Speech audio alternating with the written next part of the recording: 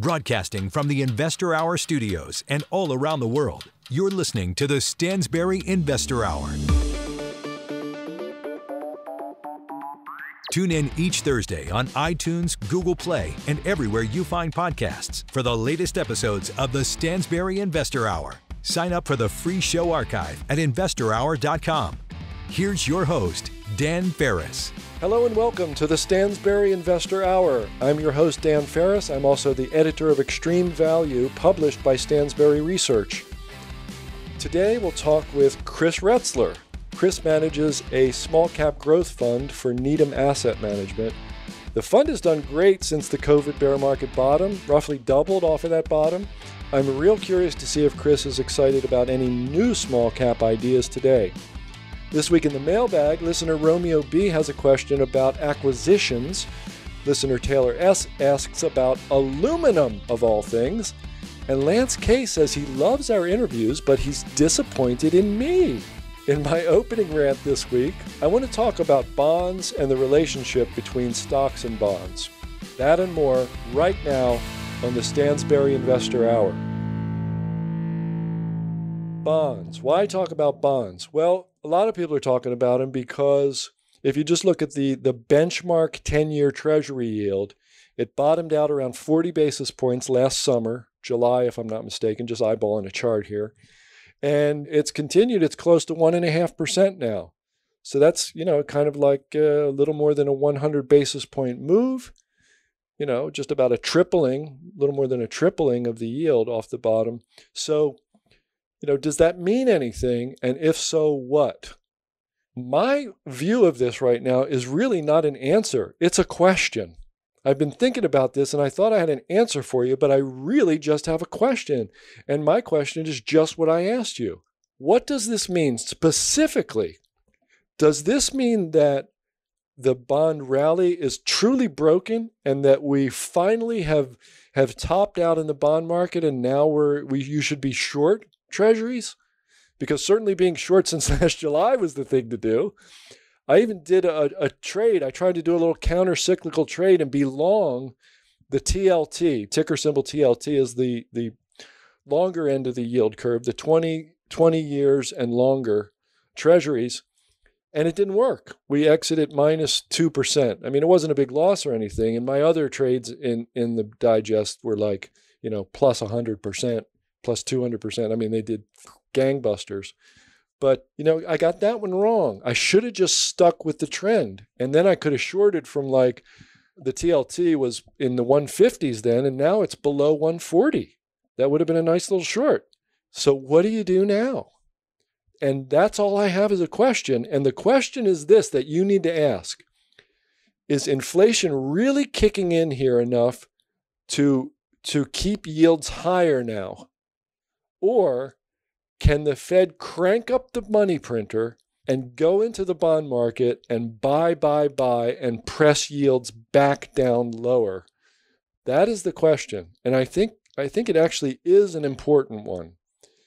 At first I was thinking, well, maybe this move doesn't mean so much. If you look at it in the scheme of things, since whenever you like, since the 90s or since 2000 or something, it just looks like it could be another little dip back up in yields before they sink even farther. Who knows, maybe even go negative, just like they have all in Europe and Japan, right? That's one way to maybe look at it.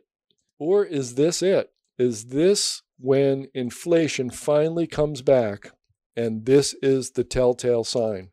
My guess is we're going to see lower yields in the near term and that, there will be kind of a rally, just call it a rally in bonds and maybe stocks in the near term. But longer term, there's a question there that needs to be answered, And certainly, I think it's a no-brainer not to hold too many treasuries, right? I think that's a no-brainer because, even at 1.5%, you lend somebody $100, let's just say, for 10 years, and they're going to pay you, $1.50 a year and then give you your $100 back. Oh boy, that's real sexy, isn't it? I mean, that sounds like a crappy deal, and it is. And inflation will turn it negative in real terms, right? Likely without question. So There's something to think about there. Now, the other thing I mentioned I want to talk about was the relationship between stocks and bonds. And all I have to say is this. Even Warren Buffett in the past couple of years has made one of these statements like, well, if yields stay this low, if bond yields stay this low, stocks are really cheap. And I want you to think about what this means. Bond yields are the lowest they've ever been since forever. In 5,000 years of data, they've never been this low. So bond prices are at the 100th percentile. They're as expensive as they've ever been relative to all of history, all of recorded interest rate history. So is Buffett telling me that that's the asset I want to compare equities to? Equities are attractive relative to the most expensive thing, not at this moment, but in all of time, in all of recorded history. The most expensive thing in financial markets anyway, right? I just think that's a little bit bonkers. I don't think you can look at stocks and say, well, hey, man, if they're 25 times earnings, that's a 4% earnings yield. It's a heck of a lot better than 1.5% on the 10-year treasury, right? So it's a good deal. No, I do not think that's how it works in the real world. And I think we're going to learn that lesson in a big, hairy, scary, painful way, especially if the Fed tries to keep stabilizing and suppressing rates, right? If they keep printing and buying bonds and printing like crazy and buying new debt from the government, which the government will then go and spend on new stuff. I just think the more the Fed tries to suppress, the worse the ultimate consequences. I think if they sort of let the market adjust and do its thing without too much interference, things may be volatile, things may get hairy now and then, but they won't be an utter disaster like it was in 2008 and like I think it's going to be within the next few years here. I just wanted to tell you those two things real quick about bonds because I think it's a good question to ask, right? That question, does this move up in interest rates since last July mean that things are different permanently, or is it just another blip in the endless, sinking of yields to zero and below? We'll see. We'll find out. And of course, the other question is, can you really say that stocks are cheap relative to the most attractive financial asset in the history of all time, of all recorded history? I don't think you can. All right. I'm going to do my quote of the week now, which comes from a guy named Felix Dennis, who wrote a couple of books. One is called How to Get Rich. The other one is called The Narrow Road. And this quote is from The Narrow Road. And they're both about making money. Dennis was an entrepreneur. He was a publisher. He published Maxim magazine, among other things. And he's just a really fun, interesting guy. These books, they're not too long, but they're very entertaining. And I think they're excellent reads. I highly recommend both of them, The Narrow Road and How to Get Rich by Felix Dennis. And in The Narrow Road, Dennis said, tenacity will eventually trump all other qualities, whether inherited, acquired, or mimicked.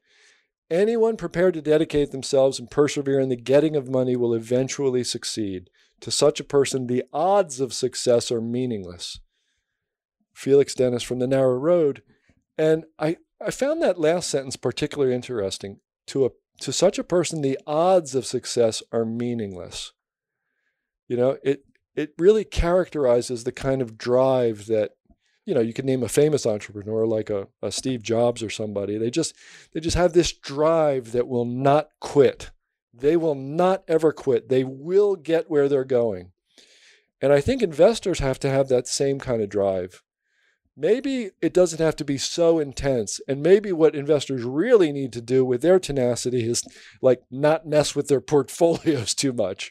That takes some tenacity when you're having, when you're looking at a 401k that's down 30, 40% or whatever your performance was last year, 2020 March, what with COVID raging and everything. It's hard to stay the course. It's hard to keep yourself dedicated and to persevere, but it's what you have to do. Good quote from Felix Dennis. All right, let's talk with our guest. Let's do it right now.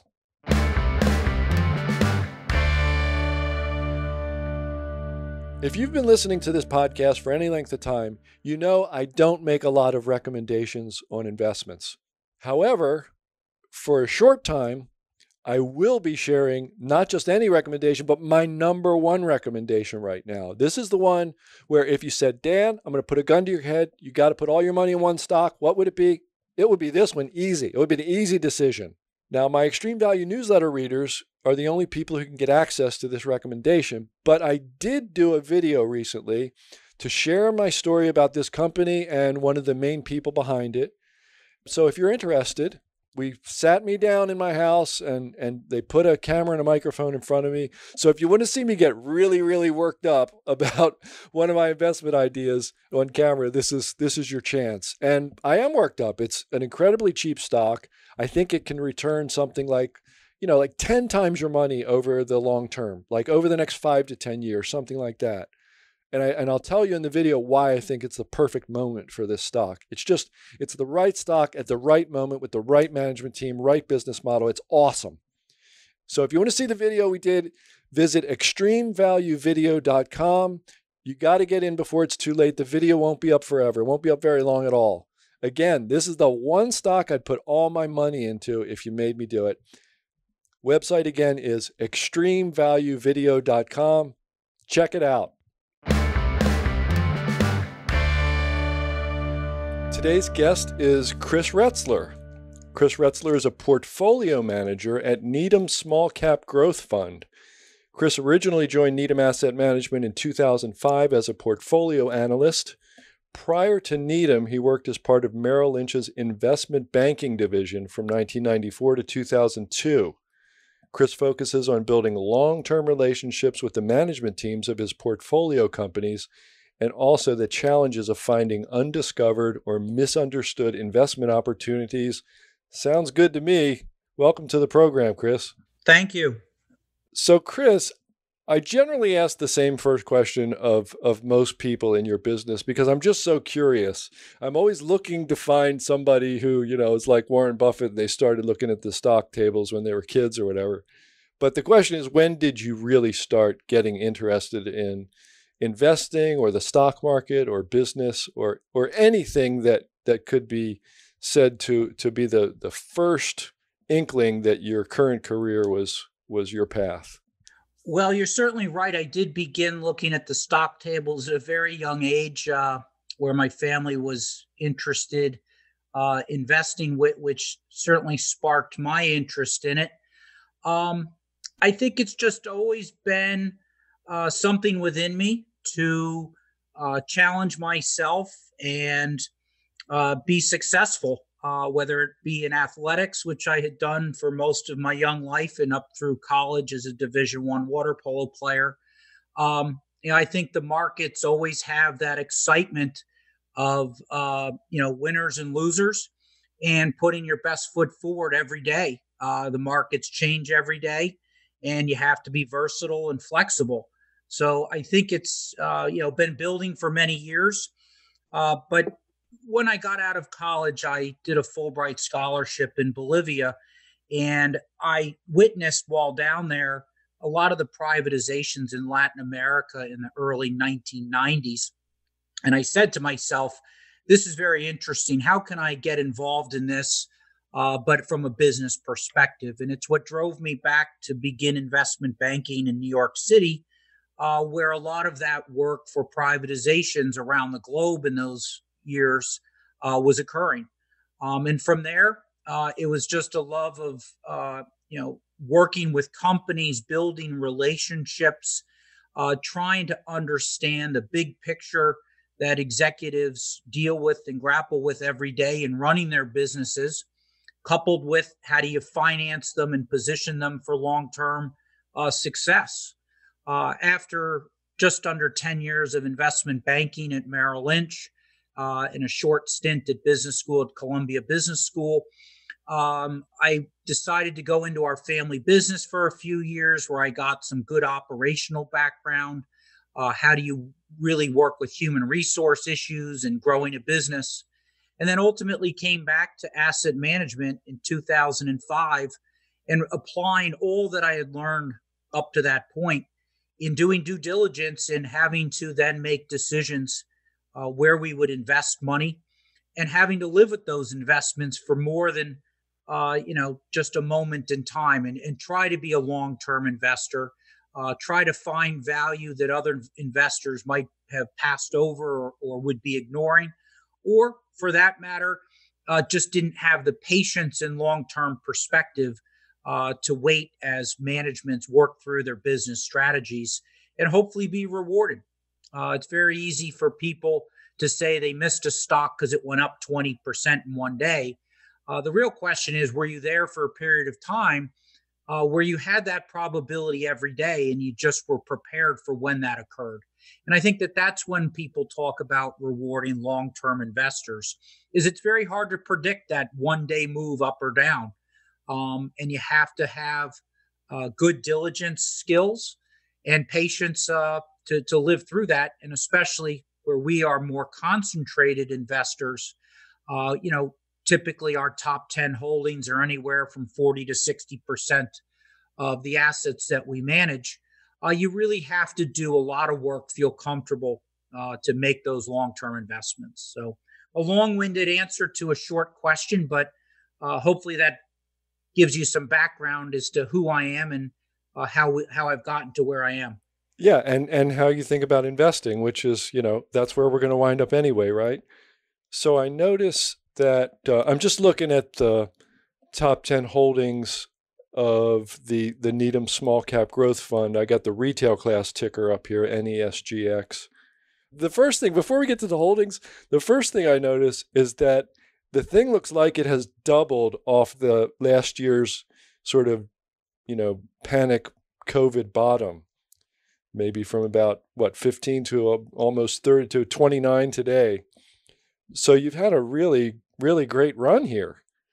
And the chart is like, it's almost ballistic. So I'm curious as to how you're thinking about this performance and what could possibly be next for you. Are you worried that the performance is so good recently that it might disappoint, over the next 12 months, or what are you thinking right now about that, Chris? So I think you have highlighted a success that we've had probably over the last couple years, but took advantage last March, where we had prepared for some retrenchment in the market and had maintained a nice cash position during the month of March that we were able to deploy on many of those very difficult down days. One thing you need to add back to the price that you're probably looking at is the dividend that we distributed in November. So charts for mutual funds are a little bit challenging. I would look at the total return, and I think for 2020, we were up just around 72% for the year to date. And the year before that, we were up just over 50%. So we've had a very good 2-year run. We have a heavier concentration in technology companies and higher growth healthcare names, but they're not stagnant. And I think that that's something that's important when you ask, do we expect to have a potential delay or pullback? Does it make us nervous after 2 great years? We are active managers. We are flexible in the allocations that we make. We have learned over the years to take money off the table in some of our more successful names. And we are in an environment, fortunately, where I think stock pickers are being rewarded, and companies can have very specific, company-specific positive catalysts that would drive their stocks forward, hopefully, even in down markets. Now, it's hard to buy a nice house in a tough neighborhood, but long term, we think that those secular growth trends for companies should be rewarded. And we are seeing areas specifically in small caps that should begin to benefit electric vehicles, autonomous driving, and whether it's fully autonomous or not, I think anybody who's been out to buy a new car in the last few years has probably identified that there's a lot more digital circuitry in a car. It's more like a computer with four wheels. And we think that that trend is going to continue. The sensors for backing up and parking and all those things, uh, that's all driven by technology and technology that hadn't really been in automotive for a long time. What we're seeing in the industry is that there's a semiconductor shortage on a global basis. We think that that's a temporal issue, whether that lasts 2 or 3 quarters. That'll be up for debate. But companies are very well focused in on uh, bringing that supply back to a more normal equilibrium. But we see that as opportunity because how do you get back to that equilibrium? What are the actions of companies during this time period that they would take that would even help to accelerate further technological innovation into automotive, as well as the production to make all that? So semi-cap equipment, we think still is very well positioned long term. The stocks have done well. It wouldn't surprise us if there's some continued correction of some of the winners. And this is what we had been saying back in January, that we thought there would be some form of a correction some point late February through March. We view that as a buying opportunity for long-term investors.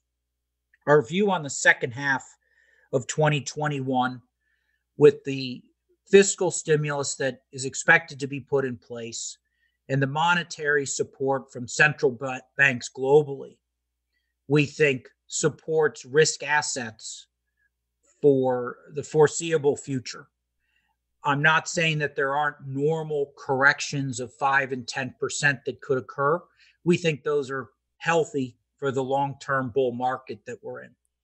So as I, just sort of read through your bio and hear you talk, I'm struck by something. And I'm also looking at the turnover of the fund, which is listed as 136%. I think this data comes from Morningstar. I'm not sure, but that's a high turnover. And what I'm wondering is, we said that you spend time like establishing relationships with management teams, and yet the turnover seems high. And you can tell me if that number's all wrong, then that's fine too. You must have some holdings that you're really, you're really concentrated. You've got 40 to 60, you said, in the top 10 names. That's got to take a lot of work. And I can't imagine you're turning those over really fast. You must be turning over smaller positions faster. Tell me about that dynamic. So I would only correct you to say that there's about 40 to 60 names in the portfolio total, mm-hmm. and that the top 10 names represent 40 to 60% of the fund. Right. Okay.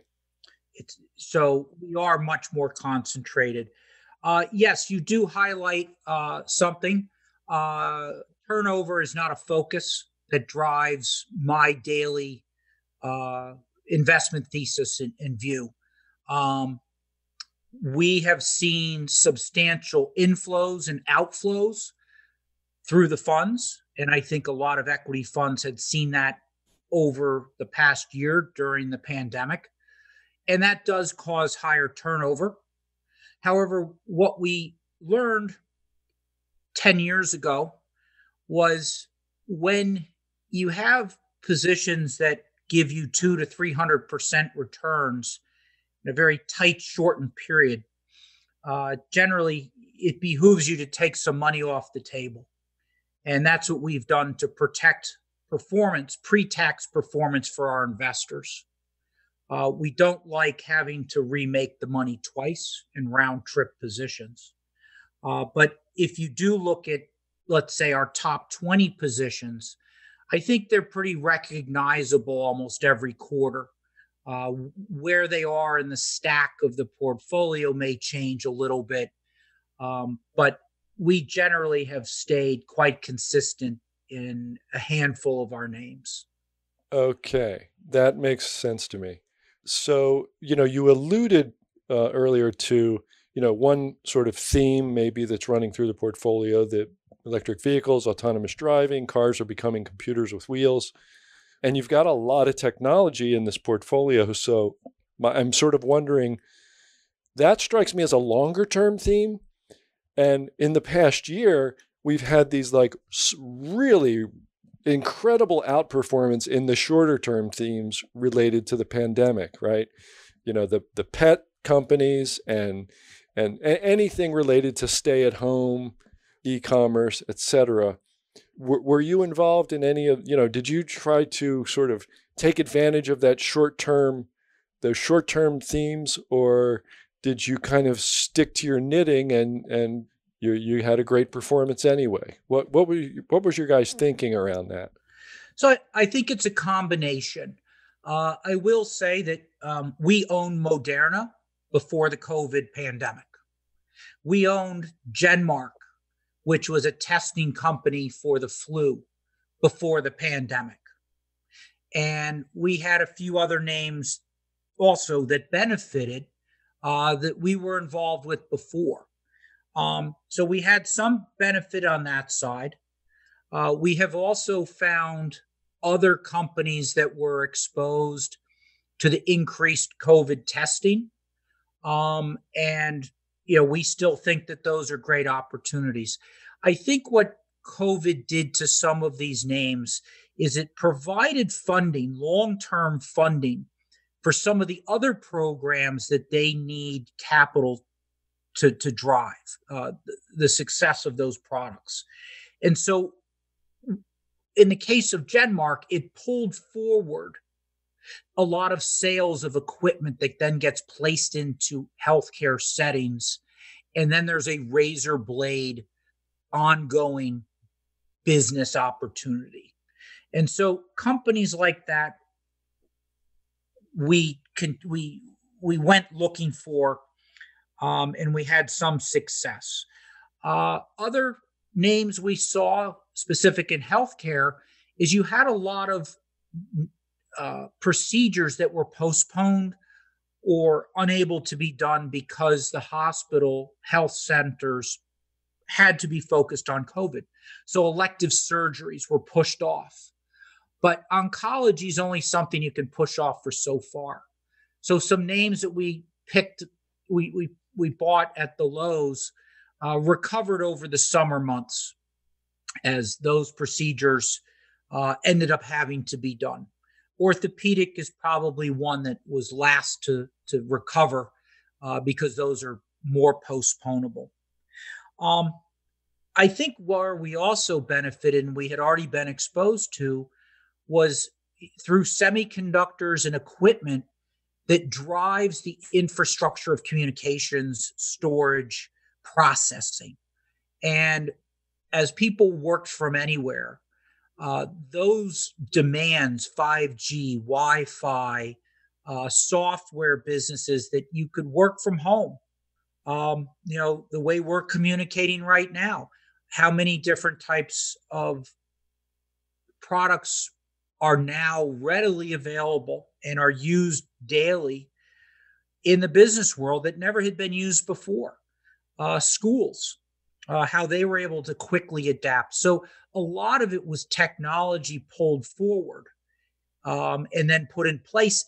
But I don't see that contracting too much. There will be some contraction as individuals go back to a workplace setting in some potentially modified manner than it was before. I personally have found myself to be highly motivated and more efficient based upon my location at this point in time, where I can expand my work hours by multiple hours and be highly more productive in talking with companies, listening to quarterly calls, speaking with analysts. So in all of our kind of past investments with semiconductors, it all led to they were beneficiaries. And so we still think that there's great opportunities there. And I don't think that this trend is over. Oh, cool. I've got a question totally out of left field. It's not doesn't follow in anything you just said, but I'm curious. I'm curious if you guys have any kind of a top-down view of the world. I know you said you expect stimulus, to continue and to push markets up. Do you worry, as some of us are, that we are in a bubble, stocks could crash, they're way overvalued? Is any of that in your thinking as well? I definitely take a macro understanding when we do look at the portfolio management of exposure. The portfolio being made up of individual stocks. So being a bottoms up investor, we do keep macro as a part of our thought process, but we still invest in good companies, even if things may look tough. With regards to whether we're in a bubble, I do believe there are some areas that feel extended, with interest rates on the short end of the curve as low as they are, and the Fed telling us that they will remain that low for an extended period. What we are witnessing is a increased yield curve steepening for the 10 and 30-year bonds, which is sniffing out inflation. And with fiscal stimulus, if it's at a 1.9 trillion, and really not much of it truly focused on COVID, and it's funding other programs, none of which, quite frankly, generate long-term economic benefits. It is inflationary. It is something that we are monitoring. The bond market generally is smarter than equity. And so we look to the bond market to see if there's any dislocation and whether there's any sort of a tantrum in that market that would bleed over into the equities. I think currently we're moving through a period of where it's being digested, that the yield curve is being repriced on the long end. But again, as I mentioned earlier, the amount of monetary and fiscal stimulus out there, I think, is supportive of risk assets. So my view to the second half of 2021 is substantial economic growth. Whether that can continue into 2022, yet to be determined. Probably not at the same growth rates that we will see the second half of this year. But we do have a new administration in place, obviously. And we have a democratically controlled Washington, D.C. at this point in time, that I do think you're going to get some progress in certain areas. Alternative energy could be an area. And under that, again, we would include electric vehicles, potential infrastructure build out for that growth. We could also see other alternative energy programs through regulation that would drive greater use of wind or solar or infrastructure. But infrastructure would be very welcomed, in my opinion. I think when looking at Texas and what happened down there with a shock cold freeze that came through, it highlighted the fact that the infrastructure may need to be reevaluated. And I don't view that negatively. After watching the Macondo offshore oil spill, what that actually ended up doing was creating a lot greater safety within the oil and gas industry. A lot of good came out of that from a technological advancement. And I think that you're probably going to see some of that now after Texas highlighting where some of the vulnerabilities are in infrastructure, power, and pipelines and other things. So I do remain bullish. I wouldn't bet against America. I think that with the right policies and the right investments, there's always a lot of opportunity in the United States, and I think we're going to see that over the coming years.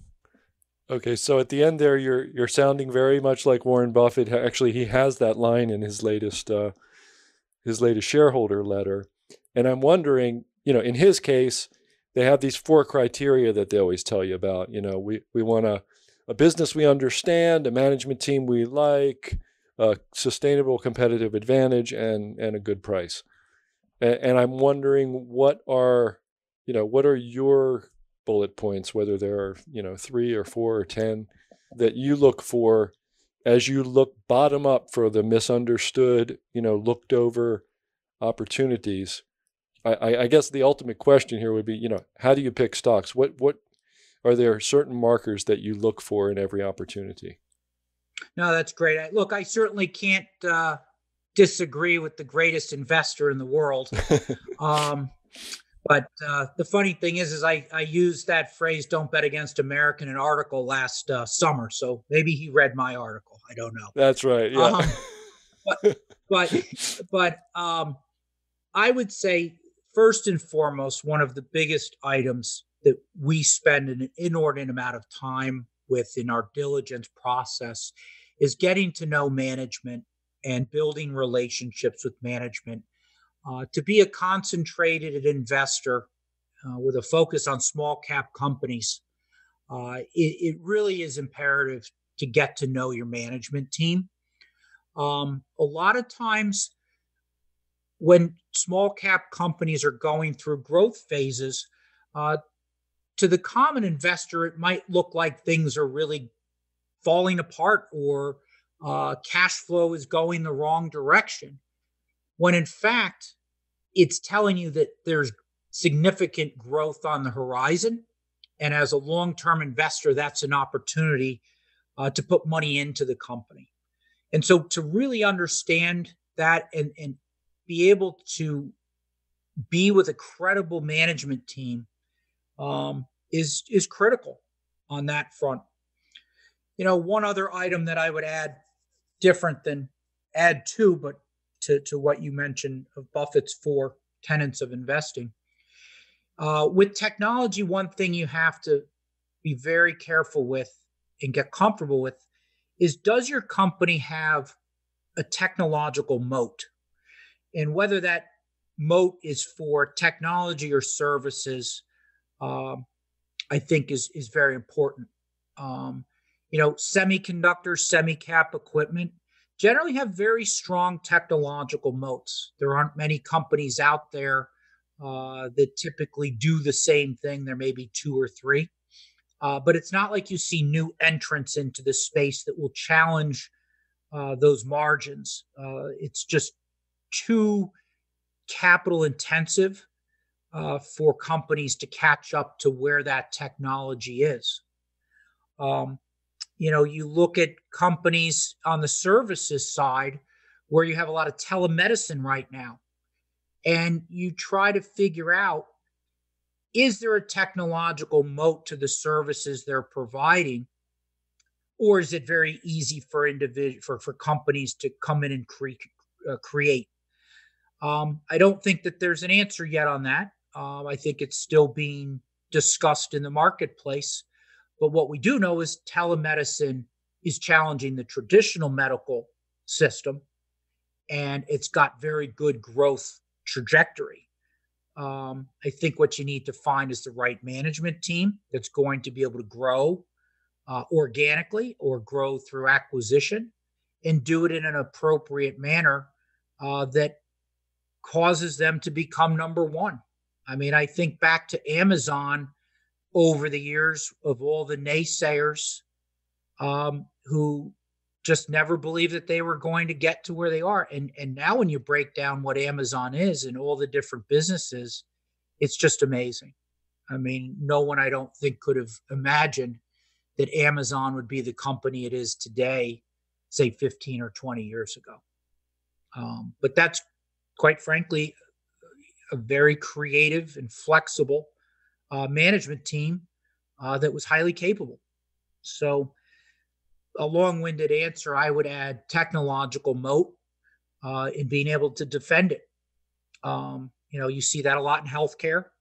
So that's why we like healthcare technology companies. Chris, could you give us an example of one that has a technological moat that you really like? That's in the portfolio now. Yeah. I would say, again, as I mentioned earlier, semi-cap equipment. Semiconductors have been manufactured for decades, and the processes and equipment that's used is very technical. And one of our holdings, Photronics, makes photo masks. And those photo masks are used in the production of semiconductors and also flat panel displays. And the technology is very technical. It's not a type of business that you would see someone go out and recreate or try to start at this point in time. And so with the demand of semiconductors and the supply constraint that the pandemic put in place starting last spring when people canceled orders and they were already running on a tight supply, what we're seeing now is a pull forward and a demand, even to the point that President Biden signed an executive order to try to tackle the supply constraints of semiconductors, which quite frankly is a longer term problem, but one that's being solved by the marketplace. We're going to see most likely Samsung and Taiwan Semi potentially build a semiconductor factory in the United States, the lower 48, for the first time in a long time. That's very positive, very bullish for the American economy that we would be potentially bringing home our supply chains. Pharmaceutical supply chains should also return. The disaster that occurred in Puerto Rico in the early 2000s, when pharmaceutical manufacturing was driven out to overseas, the pandemic has highlighted the importance of strategic importance and national security to bring those businesses back. So I think that those are two areas, right, where there's a lot of technology and a technological moat that can be highly defended. Nice. Okay. Maybe I could just ask you to, if you got one more example. And Chris, is there a company that you're holding now that you really like as a current opportunity? I know our listeners are thinking this. That's why I'm asking. I know they're thinking, hey, Dan, ask this guy what stocks he likes to buy right now. Is there one that you can, tell us about? Sure. I can add two because I just gave you one in the last segment there, Photronics. Okay, yeah. But I also would highlight a name that has just brought in a new CEO, and it's called Limelight.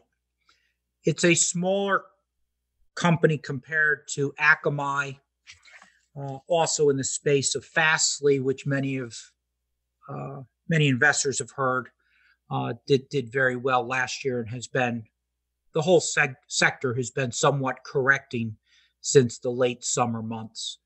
But I feel very strongly that Limelight, now with a management change and a new CEO who I have spent time with, I think understands the challenges for the business, the changes that he needs to make going forward.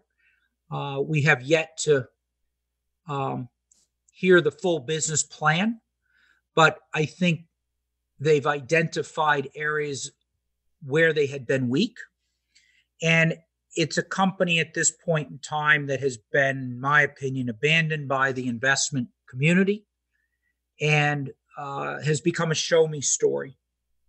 What it does is does content delivery, where over the top, so things like Peacock and Discovery Plus and all these other over the top offerings at Disney Plus that we've been hearing about, content delivery networks help to expedite that delivery. And I think that is going to be a continuing business opportunity as the overall entertainment industry changes. And we think that now with a new CEO in place, that at these low levels in the low threes, that there's a great opportunity for someone with a longer term horizon of investment. All right. Thank you for that. That's awesome. So I've got one final question for you, Chris. This is my same question that I ask, I think, just about every single guest I've interviewed in the past couple of years. Just thinking of our listener, if you could leave our listener today with just a single thought, what might that be? I would say, hopefully your listeners are investors, and so they can take a longer term viewpoint. I'm a firm believer in dollar cost averaging, which helps to take some of the emotion out of investing. And I think you have to invest with conviction. And again, I think back to what Buffett said, is invest in what you know. We try not to invest in companies that I don't have a lot of experience with or industries that I'm not as close with. I think that's been a great part of our success is, what is our moat? What is our investing moat that allows us to be successful? And I think that's investing where you're able to do your best homework and, stay focused from that perspective. I wouldn't let what you see on media or TV and that you chase. Again, I played water polo in college, and you always wanted to go where the ball was going, not where it is. How did you make a play? It was by predicting what the field would look like and then being there. And I think investing's that same thing. You really chasing, can end very disastrously, I think, for many, as we've witnessed in the last month with some of the names that have been moving around, really with almost no fundamental analysis done. So that would be my advice to investors is, invest in what you know and do it with confidence, but also be flexible if things don't if things change, always be processing that to be flexible in your investment thesis. That sounds good. I'm getting shades of Peter Lynch in that, invest in what you know and don't get scared out of it unless things change. Great.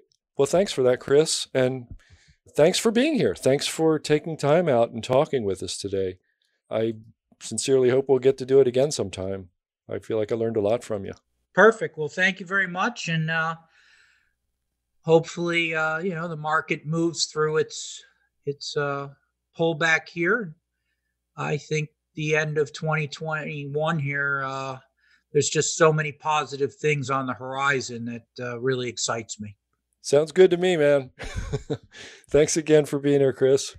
Thank you. Bye-bye. All right. That was really cool.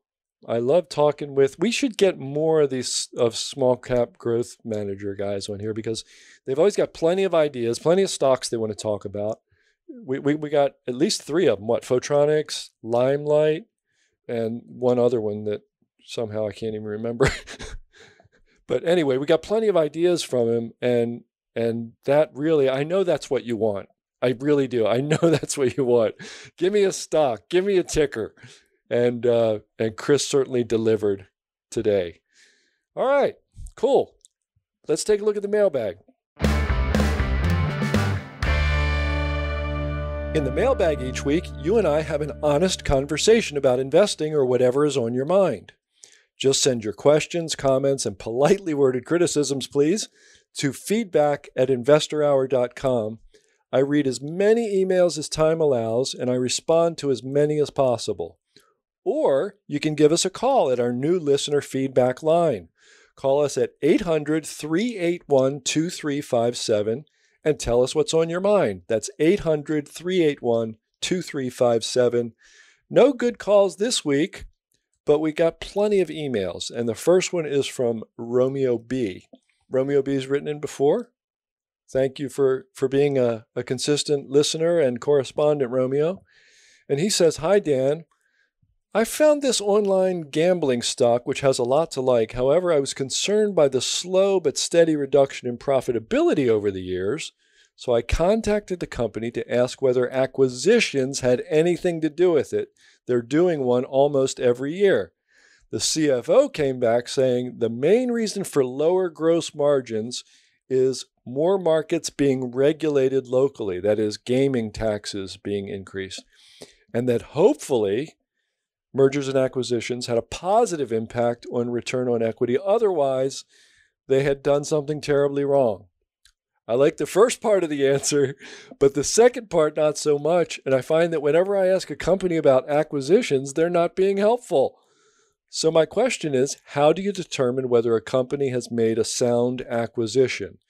For this particular stock, the financial statements footnotes give the EBIT multiples, that's earnings before interest and taxes, paid for at the time, and they seem very reasonable, but the company does not report how these businesses are doing individually now that they have merged. Thanks for the podcast. Looking forward to it every week, Romeo B.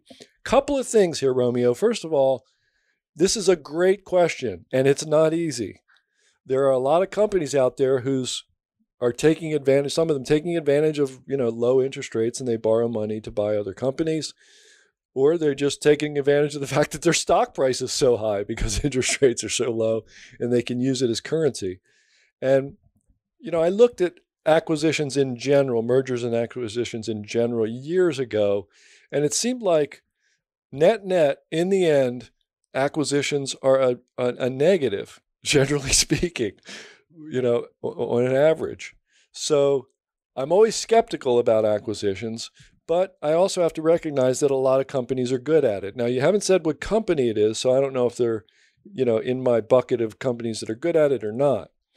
First thing you do is, what are they buying specifically? Are they staying in their lane? Are they getting too far outside their core competency? You have to know that going in. What do I think this company does really well? And are they making that better and stronger, or adding to it in a way that makes it better and stronger by doing the acquisitions, right? What are they buying?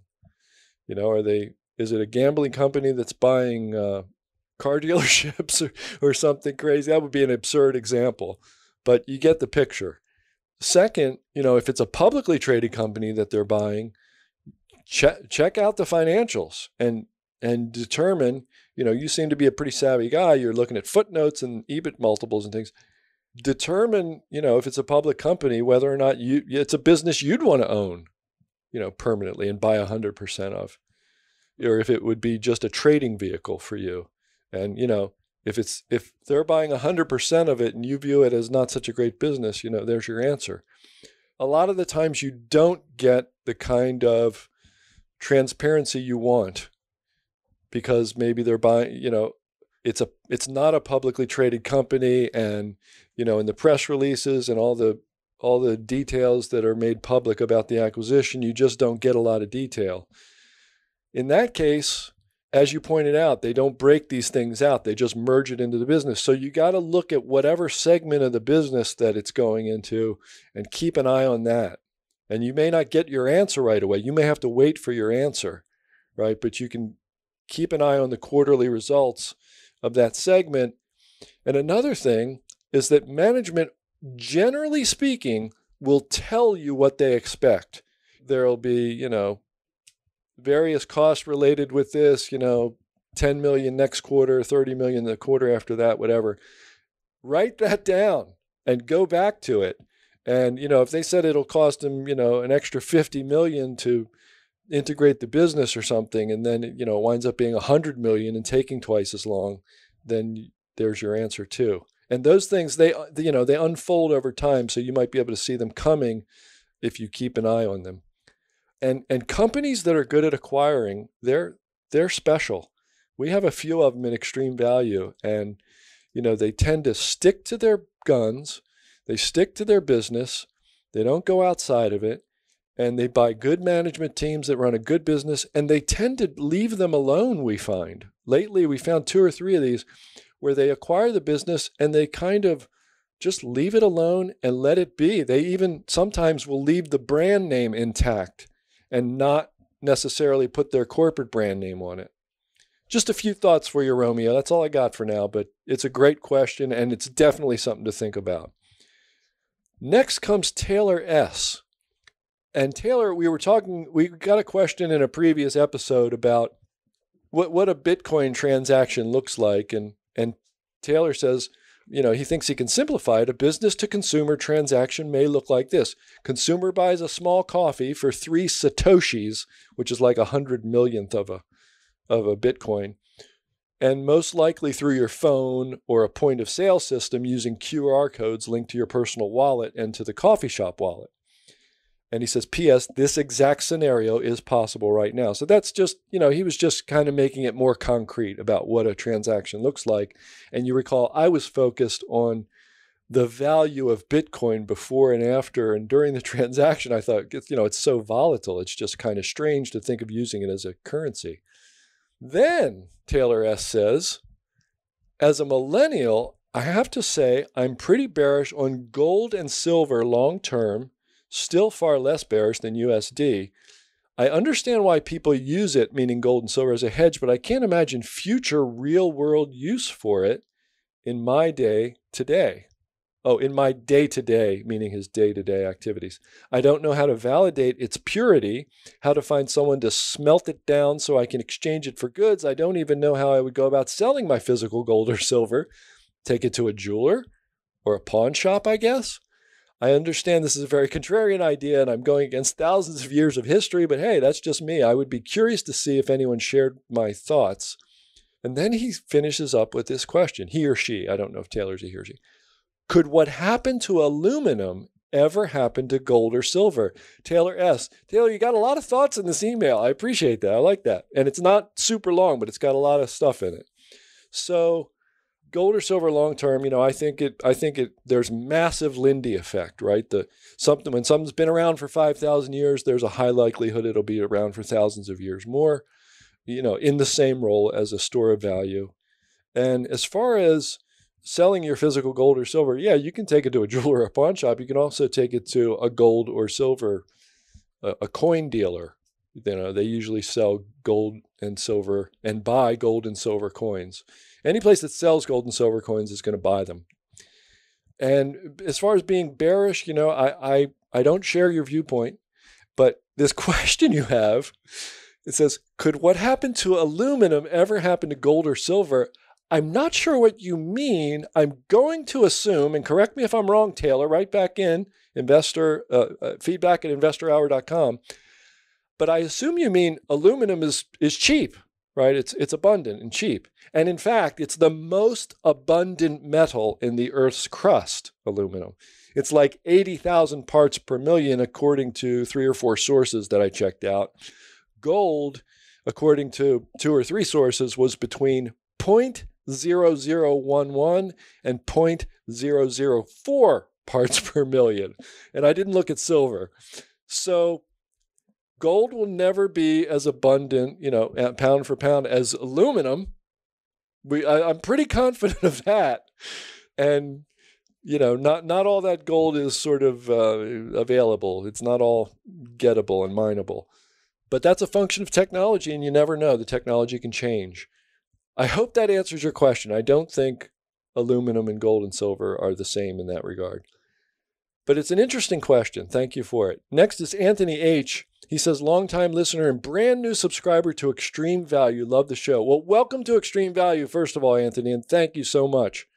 I hope it's the beginning of a long and fruitful relationship for you and I. Then he continues.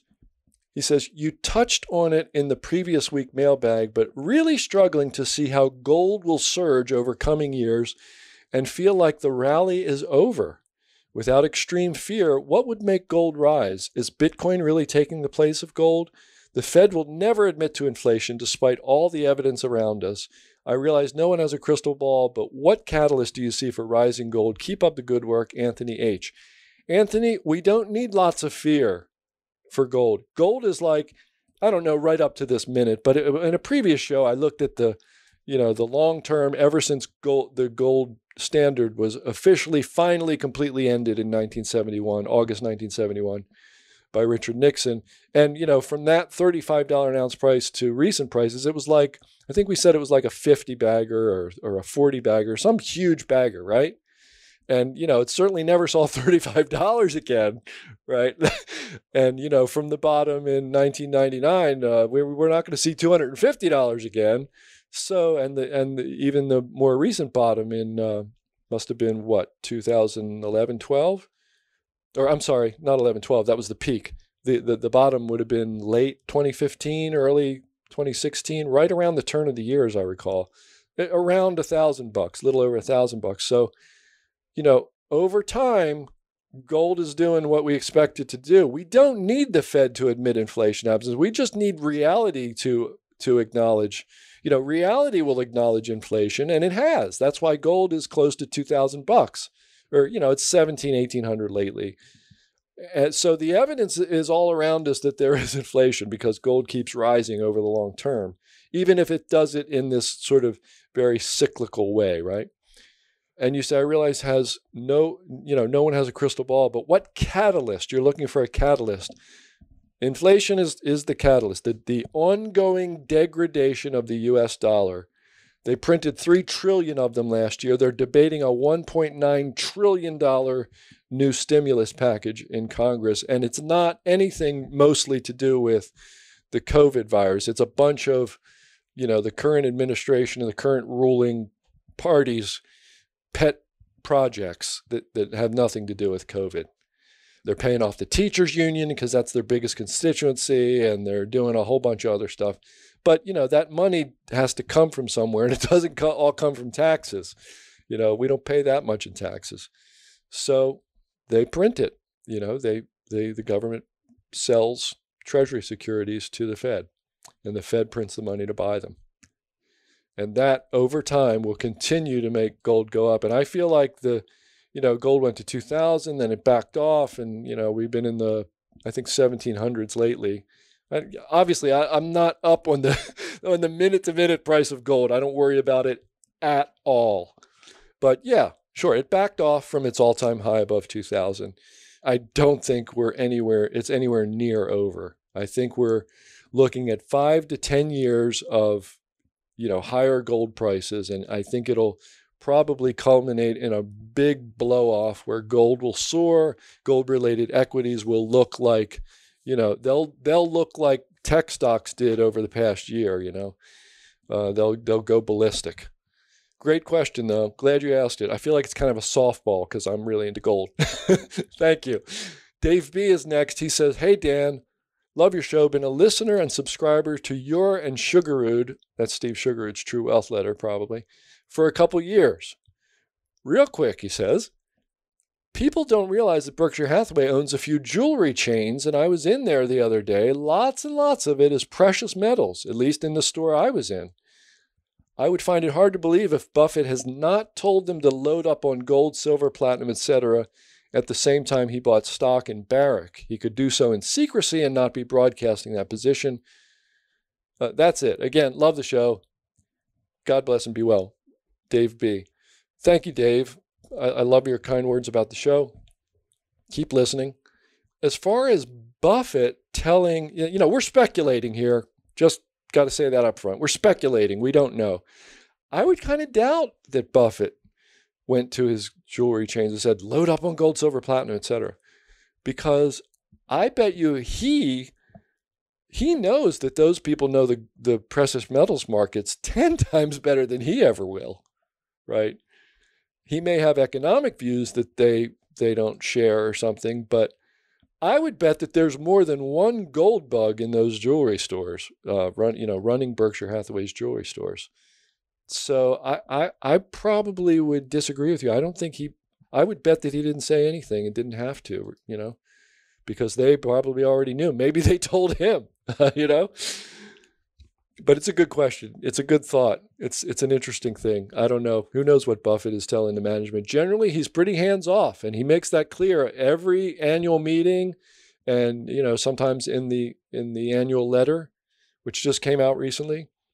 Well, that's another mailbag, and that's another episode of the Stansberry Investor Hour. I hope you enjoyed it as much as I did. Hey, listen, if you're listening to this episode and you really enjoy it, do us a favor, send somebody else a link to the podcast so they can listen to it and we can continue to grow.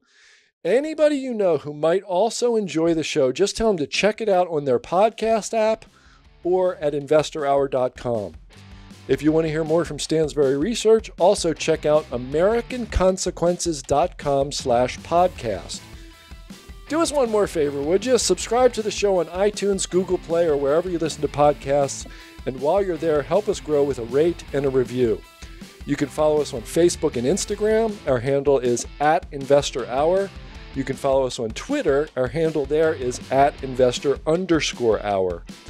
You have a guest you want me to interview, drop me a note at feedback@investorhour.com or give us a call at our new listener feedback line. That's 800-381-2357, 800-381-2357. Tell us what's on your mind. Until next week, I'm Dan Ferris. Thanks for listening. Thank you for listening to this episode of the Stansberry Investor Hour. To access today's notes and receive notice of upcoming episodes, go to investorhour.com and enter your email. Have a question for Dan? Send him an email, feedback@investorhour.com. This broadcast is for entertainment purposes only and should not be considered personalized investment advice. Trading stocks and all other financial instruments involves risk. You should not make any investment decision based solely on what you hear. Stansberry Investor Hour is produced by Stansberry Research and is copyrighted by the Stansberry Radio Network.